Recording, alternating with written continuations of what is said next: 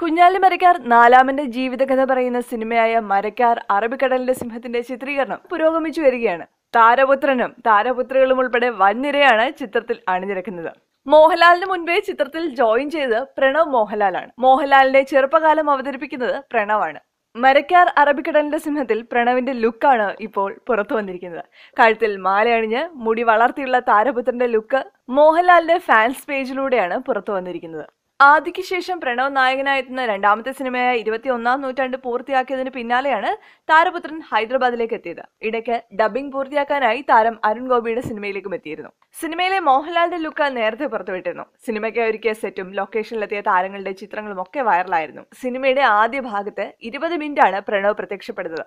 കപ്പലിലെയും കടലിലെയും രംഗങ്ങളാണ് താരപുത്രൻ എത്തുന്നത്. മോഹൻലാലിനെ വെല്ലുന്ന ലുക്കിലാണ് പ്രണവ് എന്നാണ് ആരാധകരുടെ കമന്റ്. പ്രണവിന്റെ ലുക്ക് മാത്രമല്ല, തമിഴകത്തിന്റെ സ്വന്തം താരമായ അർജുൻ സർജയും ചിത്രത്തിൽ പ്രധാന കഥാപാത്രത്തെ അവതരിപ്പിക്കുന്നുണ്ട്. ഇദ്ദേഹം ആദ്യമായാണ് ഒരു മലയാള സിനിമയിൽ എത്തുന്നത്. അർജുന്റെ ലുക്കും പുറത്തു വന്നിട്ടുണ്ട്.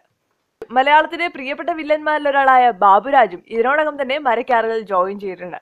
അദ്ദേഹത്തിന്റെ ലുക്കും സോഷ്യൽ മീഡിയയിലൂടെ ഇങ്ങനെ പ്രചരിക്കുന്നുണ്ട്. കഥാപാത്രത്തിന് വേണ്ടി വേഷം മാറിയ സിദ്ദിഖിന്റെ ഫോട്ടോസും ചിത്രങ്ങളിലുണ്ട്.